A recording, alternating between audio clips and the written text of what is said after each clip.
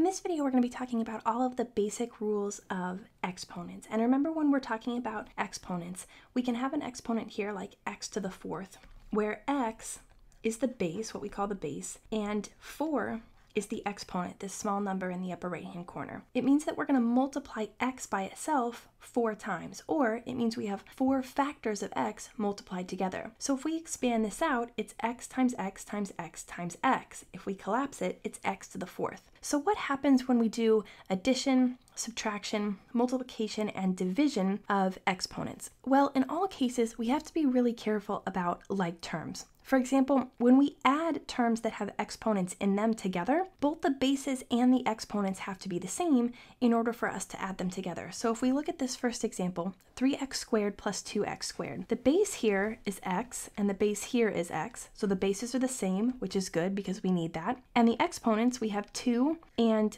2, which is good because we also need the exponents to be the same in order to add these together. So basically, we have 3x squareds added to 2x squareds is going to give us 5 of them, 5x squareds. So if you're going to do addition and subtraction, the bases and the exponents have to be the same. In this case, we have x to the third plus x squared. Our bases, x, are the same, but our exponents are different. We have 3 and 2. These are not like terms, so we can't add these together. We can't simplify this at all. What happens when we do subtraction? Well, again, we're looking for similar bases. So we have x and x for our base, and then we have exponents of 4 and 4. So because the bases and the exponents are the same, we can combine these as like terms. We have 6 of them. We're subtracting an implied 1 of them, which is going to leave us with 5 of them. So 5 times x to the fourth. But in this problem, despite having the same base, they both have a base of x, we have different exponents. We have a 4 and a 3, and because we're doing subtraction, we can't combine these. We can't simplify this at all. What happens when we multiply two values together where exponents are involved? Well, here, in order to simplify, all we care about is that the bases are the same. The exponents do not have to be the same. So here we have base x and base x, and we know already that's all we need to multiply these together. It doesn't matter that the exponents are also the same, we just add them. So we have 3 times 2, these are coefficients on our x squared terms. We multiply those together. So 3 times 2 is 6, so that's going to be the first part. And then we have x squared times x squared. And if we look at that, x squared times x squared, what we're going to do is add the exponents together. And the reason is because if we expand these out, we know that x squared is 2 factors of x multiplied together. We're multiplying that by another x squared, so we're multiplying that by 2 more factors of x multiplied together. Altogether, this is x to the fourth, which we know because this essentially becomes the rule. X to the a multiplied by x to the b is x to the a plus b. We just add the exponents together. So 2 plus 2 is 4. We get x to the fourth. Here's another example. We have x to the third times x squared. Remember, there's an implied 1 coefficient in front of both of these. When we multiply 1 times 1, we get 1. So there will be an implied 1 coefficient on our final answer. X cubed and x squared, we just care that the bases are the same and they both have a base x, so we know we'll be able to multiply them together. We have x to the third times x squared, and remember that's going to be x to the 3 plus 2. So when we simplify, we get x to the fifth, and that should make sense because we have 3 factors of x multiplied by 2 factors of x. Adding them all up, we get 5 factors of x, so x to the fifth. The quotient rule for exponents tells us that in the same way as when we multiplied, we didn't have to have the same exponent. When we divide, we also don't have to have the same exponent. We only care about the bases. So here we have like bases. We have base x for both of these.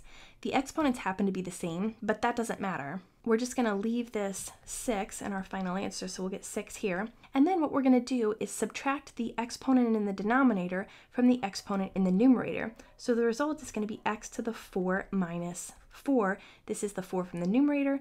This is the 4 from the denominator. 4 minus 4 is 0, so we get 6x to the 0. X to the 0 is 1, so this is 6 times 1, or just 6. Even if we have different numbers, again, we only care about the bases. Both of these have the same base of x. So again, we'll just keep our 2 in our final answer. And then we'll have x to the 4 minus 3 because we say numerator exponent minus denominator exponent. That's going to give us 2 times x to the 4 minus 3 is 1. So x to the first, which is of course just equal to 2x. What about a power raised to another power, or an exponent raised to another exponent? Well, just like before in this example here, when we said x to the fourth means multiply x by itself 4 times, here we're saying multiply x squared by itself 3 times. So this is going to be equal to x squared times x squared times x squared. And now we're really just back at this right here, where we're multiplying like bases together and we add the exponents. So this is just the same as x to the 2 plus 2 plus 2.